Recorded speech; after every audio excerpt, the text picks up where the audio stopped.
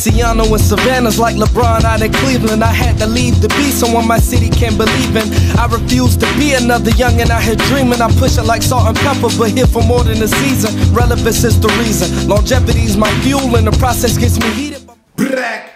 It's your motherfucking boy Jay Black, aka Black Man. I'm watching this video right now by This Shit Hot Sun Live. Let's get straight into it. I think I want to go in on this video on this particular subject. I also want to play devil's advocate. This is a great conversation. At the end of the day, this is a great conversation, so we can get this shit proper next year. Danny Myers, this is what it says. Danny Myers says why he feels the War Report's top 10 battle rappers poll was rigged. War Report top 10 came out, just recently came out. How you so how do you feel about that? How you feel you know, I'm not no emotional ass crybaby ass nigga about nothing. You know what I'm saying? If that's how they felt, that's how they felt. They had me at number 11, honorable mention. You got to think, you know, a lot of the traffic, a lot of the hate is coming towards me. You know, I was the face, I was the host of that thing. You know, even though I had one list in particular, I wasn't all 35. I didn't account for all 35 people. But you know, it's a lot of the comments coming towards me, a lot of the tweets coming towards me, a lot of the Facebook inbox messages coming towards me. So after this video, it's gonna be more, you know, him saying it's rigged. How, Sway? How, Sway? Yourself. How, Sway? How? How is this shit rigged, my nigga? You just, using the video, you acknowledge that you've seen everyone's list. All the War Report did, again, for the last time, all we did was say, hey, 35 people that has respected opinions by the viewers for the most part, like Mickey Fax, fucking Poison Pen, Sarah Connor, Direct. Hey, who's your top 10?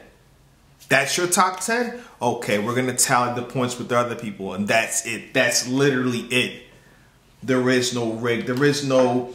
I feel like you niggas think Norbs is behind this or some shit like that. You see the War Report like, oh, fuck, Norbs is by himself in a fucking kitchen eating donut, doing a list by himself. Like, oh, fuck you, fuck this, fuck. That's not what's happening here, people. That's all it is.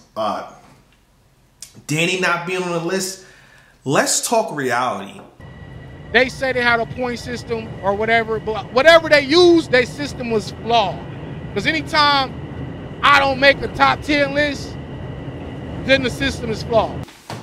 You think that I want to backtrack right now? You would think that Jay Black wants to say, oh, I'm going to defend this. No. I want to dig deeper into the motherfucking fire. That's what I want to do. And the reality is, I talk to a lot of people, 40, 50, yes. Every time I talk to him. And then Danny's name is being brought up a lot. So I asked him, hey, how do you feel about this? How do you feel about that?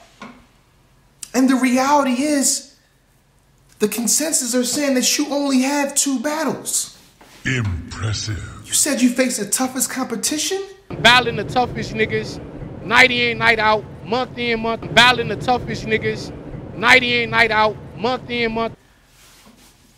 I disagree. Impressive. I disagree. What we got here? We got a radio battle, and I'm not saying these battles are whack.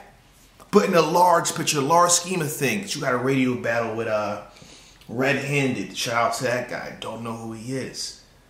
Hopefully you want to come up. Diesel. Not super familiar with that guy. You got a 5-second battle with Daylight. It's under a minute to me. That's how I see it. It says 5 minutes here. Who else we got here? You're arguing with Sue Surf. That was a good battle. The copyright battle we talked about. They said, hell, oh, DNA and K-Shine is all gimmicks. This is literally a costume battle. So let me just disregard this. Come on. Let's be real, people. Danny Myers versus Heartless. People are disregarding these battles. Rex. I actually like the Rex battle. I mean, I liked what you was doing. I saw spurts of you, and I apologize in that video. I felt spurts of, oh, Danny Myers can beat this in that battle. But for other people, the consensus are saying that battle worked against you. You paid $12,000, and this is what you got. You know what I mean? And it's not even at $500K, and that's view-wise, that's your biggest battle. Danger Zone. Danger Zone. This is the two battles you have. You have Chilla Jones and Danger Zone. And my thing is, I want to save you. I want to save you from the so-called fans. Who else you got? Kane Marco. I'm not too much familiar with that guy either. Shout out and salute to that person. You haven't faced the toughest competition. The reason why a lot of people are above you because they face better names on different platforms or bigger stages. And it ain't no Ralph though. It ain't Ralph level. Let me ask you this. I'm asking what's the name of your clothing line? We don't know. Kanye. You know what I'm saying? Oh, let's dig deeper into the motherfucking fire. I posted, I said in my last video, Clips over Danny Myers. Even though Clips is not on my list, let's defend that. Let's play devil's advocate. Charlie Clips had a better year than Danny Myers did. Chris Unbiased Review, very analytical person, just voted Charlie Clips versus Loaded Lux as the best battle of the year. Let's put all their battles on the tables real fast. I'm going to push aside Danny Myers versus Chilla Jones to the side. This is not in the equation right now. Loaded Lux versus Charlie Clips outweighs every other battle that Danny Myers did this year. And you think about that and get it back to me. That battle was impactful. So you had that. That's one battle from Clips. That's one battle. So now let's pile it on. So now you have all Danny Myers. This is how I'm thinking. You got to work with me. All Danny Myers has left now is Danny Myers versus Chilla Jones. Cool. Charlie Clips versus T-Top. Let's say Danny Myers versus Chilla Jones is better than that. But you keep on adding stuff from Charlie Clips. Charlie Clips versus Hollow the Don. Those two battles are better than that now. Clips has a better year, just like that. That simple. Made it that easy for you niggas. I think it's the social networks and social media that's backing him this much. But the thing is, Danny Myers, they're not watching you, man. They're not watching you. They're in the comments doing this and that. Oh, Danny Myers, this, Danny Myers, that. But they're not watching you. If y'all love him so much, give him the views. Make him the man on paper. You know what I mean? Like, this is crazy. You got battles with 30,000 views. What is y'all doing? You got a big following like that that's telling you, damn, Danny Myers is that. Put more views on that nigga, man. Buy his stuff. If Danny Myers came out with some shirts right now, loyalty like Danny Myers or Yikes shirts, y'all wouldn't buy that shit, man. Y'all wouldn't buy that shit. Man, let me hear the question, you don't have the answers. Let me tell you something. For the most part, the fans got you fucked up, Danny Myers. They got you fucked up. They don't care about growth. They're gonna say you the man. You had it, and if you had the same year that you had last year, they're fine with that. Next year, 2017, you have the same year you had in 2015. They're fine with that. Danny Myers, this and that. You'll be in the same spot. You'll be in the same fucking spot. No fucking growth at all. You see what I'm saying? It's bullshit to me. It's bullshit to me, man. It really is.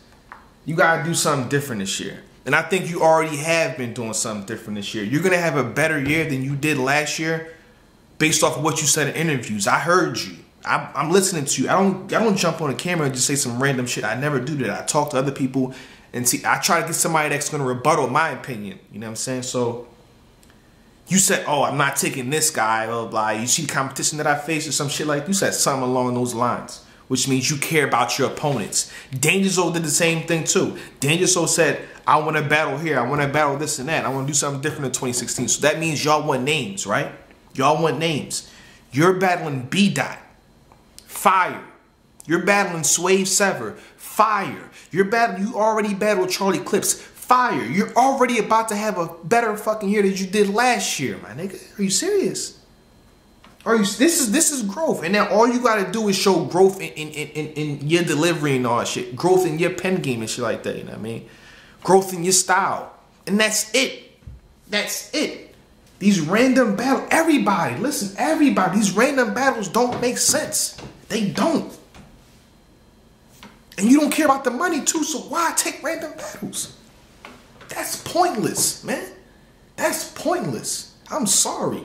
That's how I feel from the jump. I said this on fucking footage 3 years ago. Random battles is what? No, no, it gotta make sense. You have so much stock now. You can get people. After your Swaves have a battle, depends on the outcome of that, you can get people. Who's your manager? If I was your manager, you would have been fucking top 3 on that list last year, man. Are you kidding me? Who's your manager? Danny Myers is not taking that battle. Danny Myers is not gonna waste 3 solid fucking rounds on that person when he can spit it to that person and then fucking kill that person. Are you serious? Are you serious? And the reason I'm saying these things because I like Danny Myers. I think Danny Myers is dope. Danny Myers has passion. Danny Myers has that drive to be the next big fucking thing. It's a little bit of growth. A little bit of growth would go a long way for Danny Myers. But y'all want to keep him the way he's at. Y'all want to keep him in the same spot. You tell me he battled 5 niggas that I don't even fucking know and y'all, oh my God, he's going off. No, he's not going off. He's saying he's running on a treadmill right on that shit like that. Come on, he's not going off. He battled Chilla Jones. Yes, now he's going off. He's going off now. More battles like that. More battles like that, then he's going off. Battling the toughest niggas, night in, night out, month in, month. Let's get back on track real fast. You know, I veered off way off the point, you know what I mean? Get into so many other things. Let's get back to the list. Let's get back to Danny Myers and what he said in this interview. I already addressed it being rigged. That shit Hudson Loud brought up Tay-Rock. And he immediately said it's a popularity contest. So you got somebody like Tay-Rock who's like a superstar in the URL. So here's a situation where it's not really based on the work you putting in. It ain't based on the skills. It ain't based on your pen. It ain't based on the shows that you're putting on. It's based on popularity. How, Sway? How, Sway? Come on. So you telling me you think you're supposed to be top 3? You telling me you had a better year than Tay-Rock? If anybody can say, oh, I face the toughest competition, Tay-Rock can say, hey, I face tougher competition than you, Danny. Tay-Rock can say that. Sue Surf, Calico, Briz, John Adon. He arguably beat them. Now I'm just thinking about Danny Myers in UFF. How long he lasted in that? Come on, people. Competition matters. Names matter. Come on, man. Like, I don't know what y'all smoking today, man. And I'm not saying Danny don't deserve to be on the list, but I want to make the argument that I can say he's not supposed to be on the list. You know what I mean? And again, we see, take 5 seconds. Pause the video. Look at this.